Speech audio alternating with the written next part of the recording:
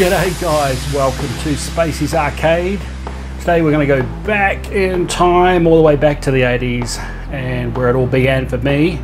And look at the Atari VCS video computer system, or the 2600 as it was known a little bit later on.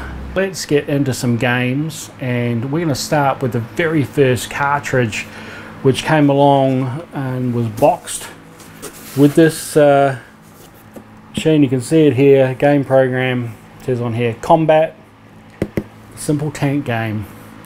Let's check it out.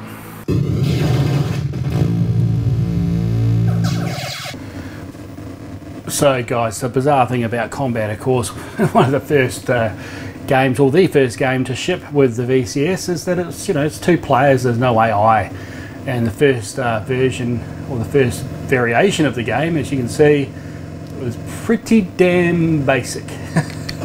So I could fire and steer my shots and hit your mate, and of course you need your mate to be moving around as well, and there's no barriers on this variation. It was all very basic, but I still remember guys having fun even with this variation, as you know, the other guy's moving around and you're trying to get your bullets to move, and you can't move very fast either, so it's all part of the fun.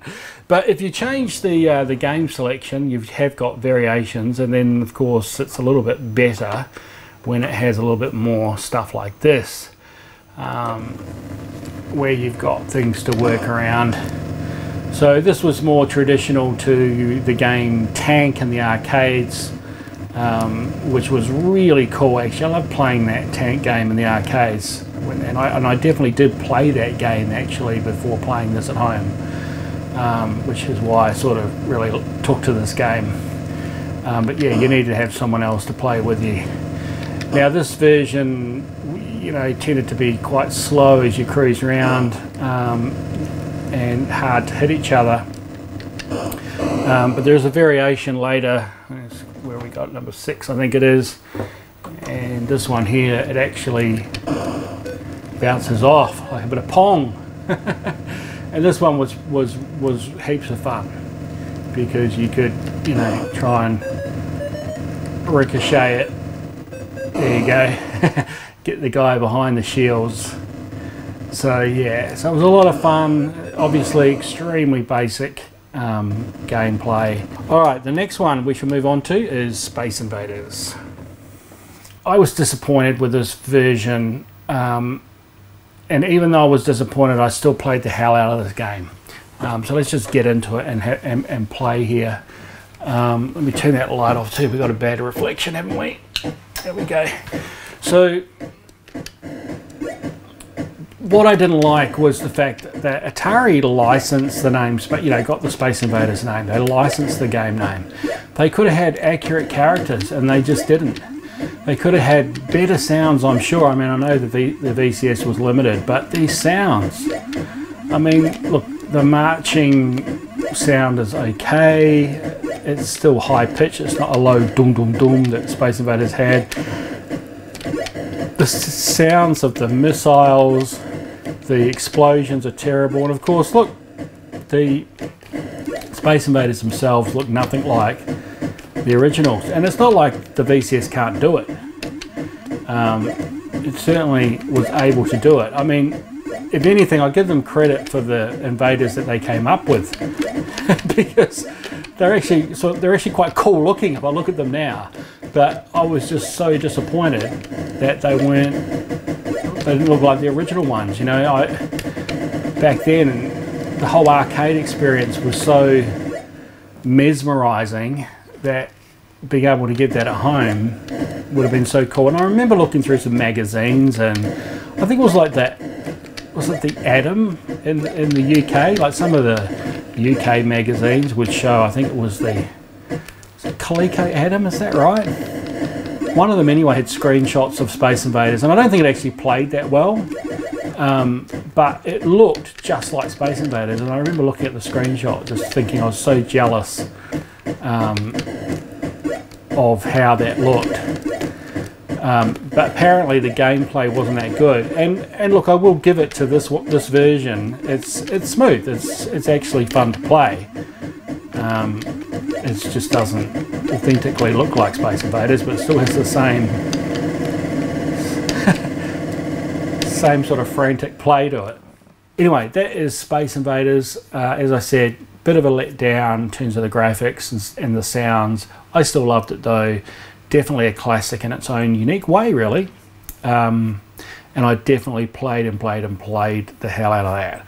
The next one, which I also played a lot, was Asteroids. Now, I don't know what's going on here, guys, with the funny colouring in the middle of the asteroids. They should be solid. This is quite strange how that's looking, but anyway. Asteroids, well, you know, in the arcade this was a vector game, of course. I remember playing this to death. I keep saying to death, don't I? But I really do. All of these games are absolutely hounded. So much so I broke many a controller. Just busted the plastic in them from playing them so much. Well, I'm gonna die. And it's funny playing this now because I didn't realise the sounds in Asteroid are pretty harsh. They're pretty square waves compared to some of the other games. It just sounds really harsh. Like the firing is really harsh.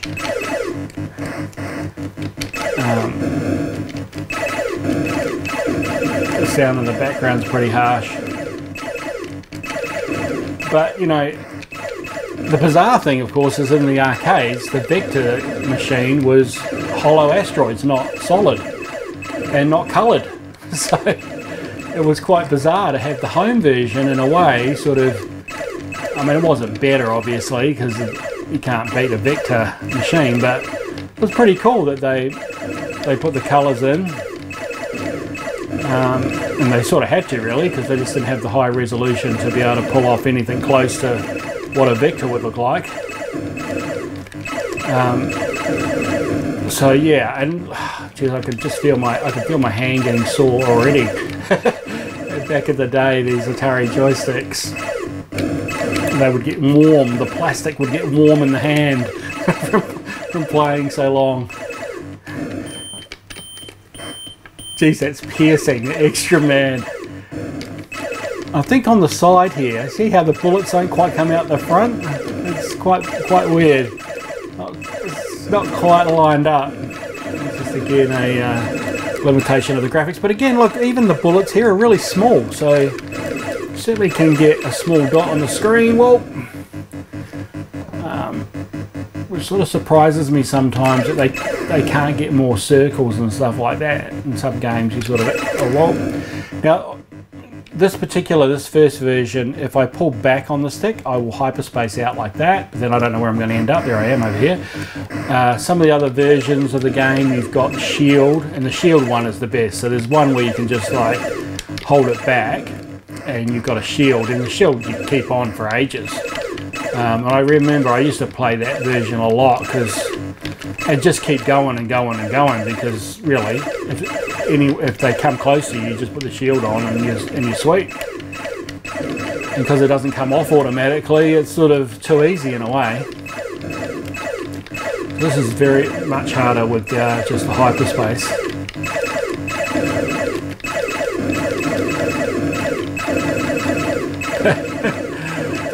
So basic, isn't it, guys?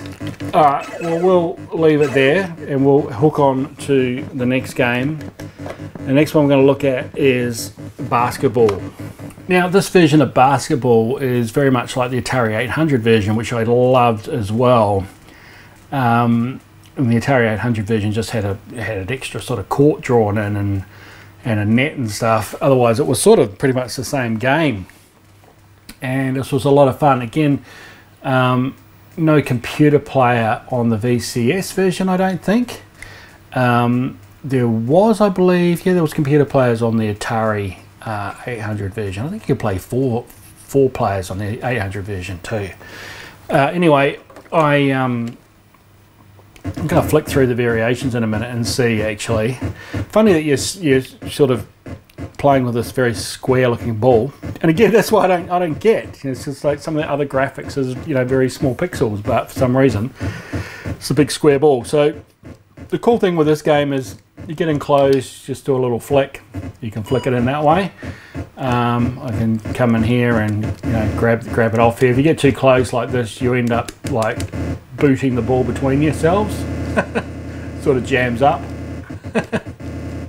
How funny is that? But it's really cool because you just sort of flick in and grab the ball off the other person. If you want to do a three-pointer, you hold down the button. You see it goes low and high. It goes high, let it go. It does a big shot. There we go. It goes all the way through. You can do own goals as well. So if I push that up through there, it's going to give the other guy a second shot. But that's the other thing you can do in here is push it through like that and come back down for a shot and go in. But yeah, guys, this is a game that when you do play 2 players, it's not going to make it. It's actually a lot of fun. It really is. I used to love playing this with my friends. It's one of these ones that with the Atari joystick in particular, you just get into a real knack of how it works. So yeah, guys, that's Atari Basketball, definite classic and lots of fun. All right, well, let's move on from there, and now let's take a look at Laser Blast. Okay guys, Laser Blast. Well, Laser Blast is an interesting one because this was the game that I ended up getting 1,000,000 points and sending a Polaroid picture into Activision to get one of their patches that they released back in the day that they did for several of their games. And I remember I did it on the game number 1 or difficulty number 1, which was definitely the easiest. So they didn't have a way of actually sort of saying you must do it on the higher difficulties. I think it's got four difficulties. And they are much harder on the other ones. The first one is just a endurance test. I think anyone can get the million when you play the first version of it. And I'll just start it as we get playing. And that was an absolute terrible start. But what you do, I shall show you, is effectively every single one of these you just pop off one at a time across like that. Stay up high, and occasionally you'll get one that comes across like that. Looks like I'm not going to get very far, but we'll see. The thing is that keeps you going in this game is every 1,000 points you get another man, and it doesn't take that long to accrue that amount of points and get that extra man like I just did then when I lost one. But yeah, I think even though this particular game isn't a great example, normally you'll find it's pretty easy on the first level, and it's just a time thing. You just got to keep cranking through. I mean, this game could have been so much better. They could have, oh geez, I hesitated there. They could have put, like, you know, I don't know, sort of things in the sky, or just different ways that the AI works. But you know, I guess they were working with such primitive hardware, and a lot of the other games were so simple back then, people didn't really expect a lot. I know when I played this, I was really happy with it. I certainly didn't think, oh, I wish they, you know, did something different. It's like, it's exactly the same thing over and over and over again. It's hardly, you know, the complexities of something like Donkey Kong or something, is it? So, but you know, a lot of Activision's games were quite simple. Whoop. But still enjoyable to play. I don't know. This can become quite sort of hypnotic. You keep playing this game. So yeah, you can see I picked up a few ships from being down. I think you can only get 6 max, and then it doesn't give you any more I don't think it banks them either. But guys, seriously, it's not a problem. So anyway, the patch that I originally earned, I lost. I don't know where it is, and I ended up buying a replacement off eBay. Oh, well, slow on that one. There's a few eBay sellers selling them, and I thought, well, I'll pick it up because I did actually earn one.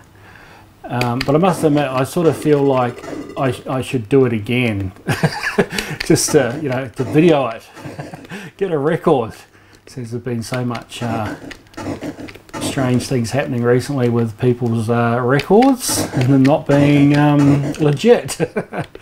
So I sort of feel like I should redo it, and I think I probably can, but I'm just gonna probably get a sore hand doing it.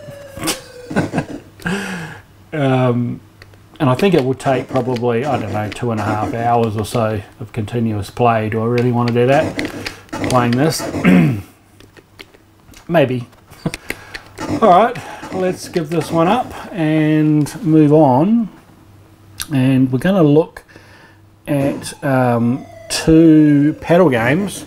And we're going to start with an absolute classic, which is Breakout. So look at this, guys. Breakout, so basic, paddle controllers, and I guess this is one thing like Atari did really well, I think. Like the whole package, the whole way the unit looks, the joysticks were just so nice to use, and the paddle controllers, the same deal, really nice. 2 controllers into the 1 port, so you could have up to 4 players, and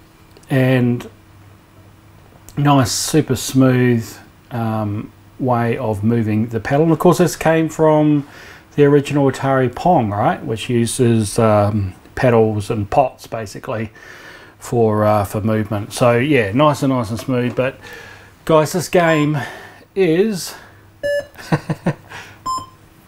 very basic, and the weird thing about it is that the ball doesn't sort of deflect off the paddle how you expect it would. It's sort of almost random, which is a bit of a shame in a way, because it sort of takes away some of the, like that, takes away some of the sort of skill. And the game seems to like doing these real side-on ones to make it harder. And initially everything goes pretty slow, and then it really picks up in pace. And look, it actually can be quite challenging, and because the controller is so nice and smooth, it's actually quite nice to play. So you can, oops, you can sit and almost mellow out to this. I mean, if you think about the complexities of today's modern games, and then look at this, it's like, this is like meditation. Some people might not like it for meditation, but I don't know, for me it's like 8-bit meditation.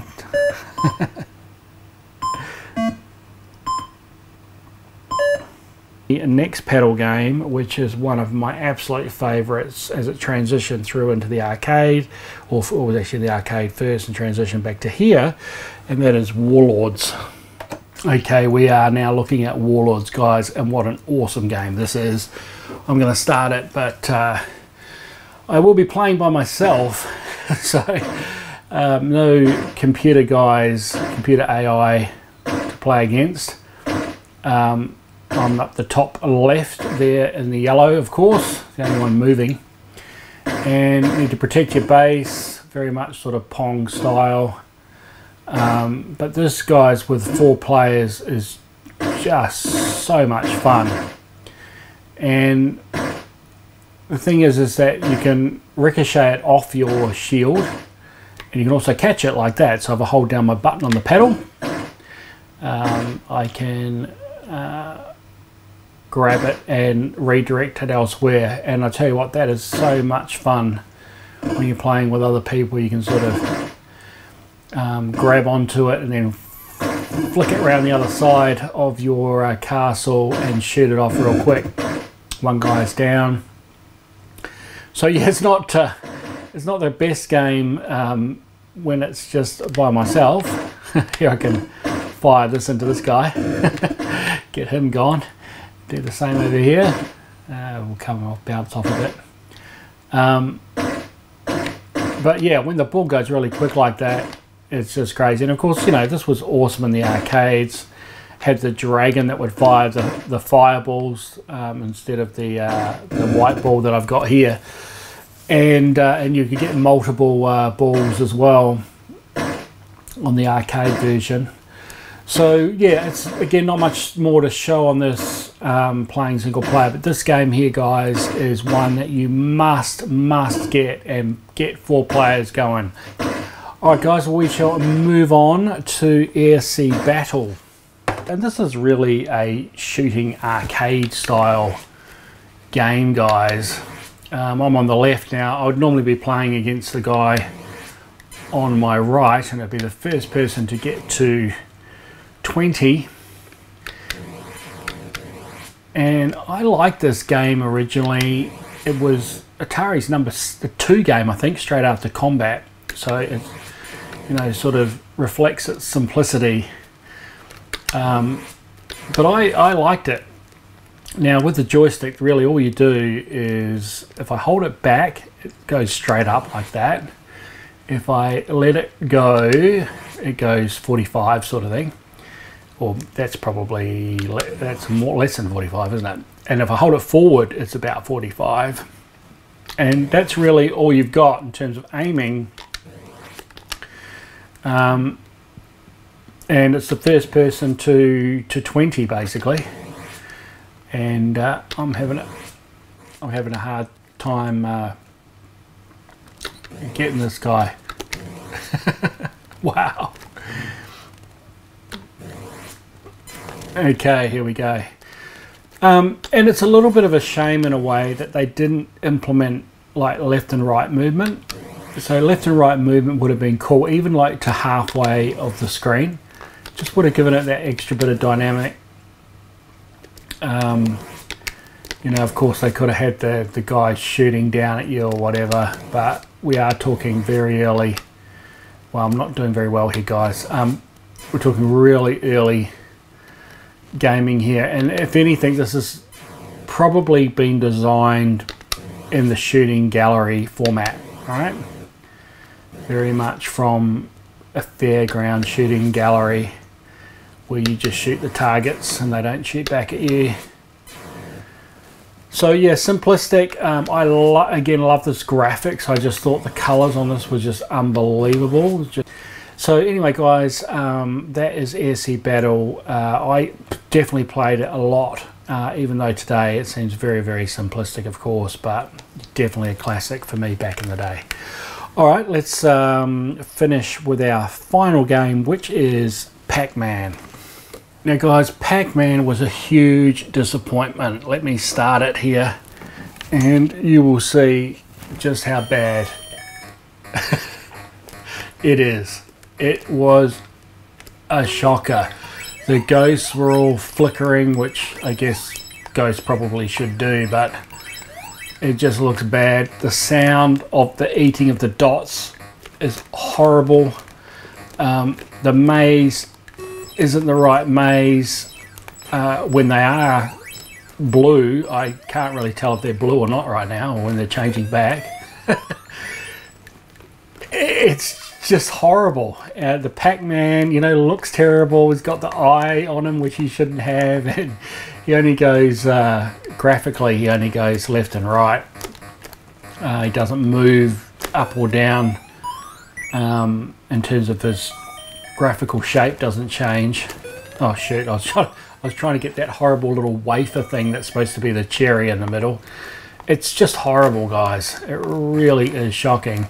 And I know the VCS was limited, but the thing is since this game, guys, there have been some homebrew programmers who have programmed new versions on the Atari VCS. Let's take a look. And And look at this to start with. You've even got a full intro just like the arcade version, and you can see as he picks up the ghost, you've got all the scores on it. And look at this. Look at this, guys. We've got the right maze. Right? I know the graphics are a bit limited in terms of dots. Still not sure why they can't get actually small dots in this space, but I guess it's a little bit like the player missile graphics and on the Atari 800, where you've only got a certain number that you can use and everything else you're sort of limited in terms of sizing, I guess. I don't know. I'm not an expert at all on how the VCS works programming wise, but look at what this guy's done.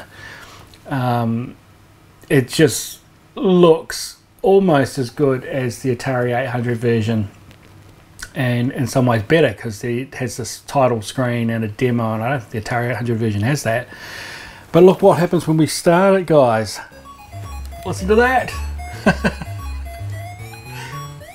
The sounds are all close to the arcade version. How cool is that? Got the siren. The eating of the dots is so much better. All those sounds are perfect. Get the cherry. It's just amazing. It's amazing that they could program this to this level of quality on the VCS, which is just so limited in so many ways. And you can imagine if this came out back in the day, if this version came out, it would have been like, it would have been the best seller for Atari. So it just goes to show, like, the skills of programmers, and after having the hardware for so many years, they've worked out all sorts of ways to trick the system and get seemingly more power and abilities out of it. That's how you go. Look at even down the bottom, you've got the number of packs down there, you've got the fruit showing, it comes up with the ready, it's got everything. It's absolutely incredible. Flashing screen. It's so good. In fact, if the dots were just actual dots, you know, it's almost indistinguishable.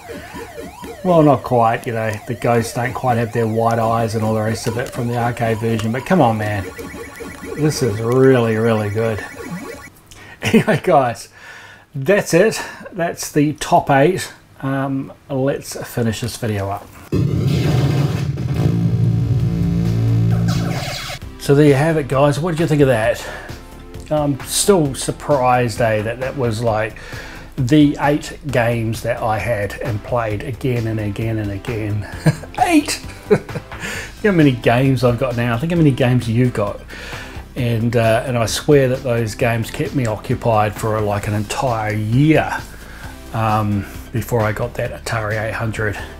And until next time, guys, please look after yourself and all that good stuff. And even though like the old Atari VCS never took any coins, I sort of feel like I need to have another coin to play one more game. So you got a 20. And fight like a robot.